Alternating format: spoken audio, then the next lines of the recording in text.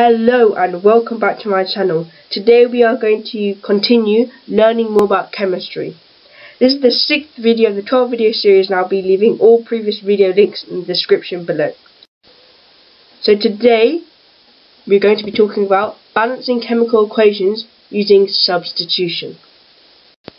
So as I said, today we will be balancing equations using substitution.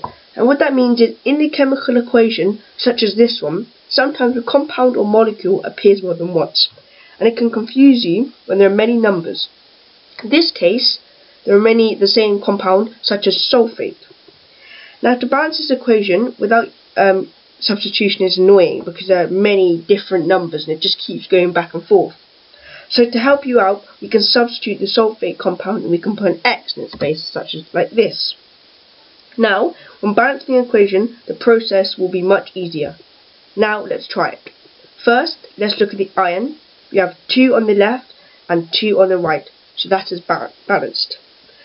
So now let's look at the oxygen. We have 3 on the left, but we only have 1 on the right.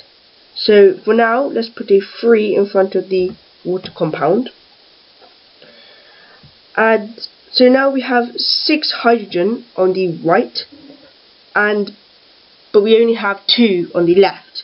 So let's put a 3 in front of the hydrogen on the left, and let's look at X, or in other words, sulfate.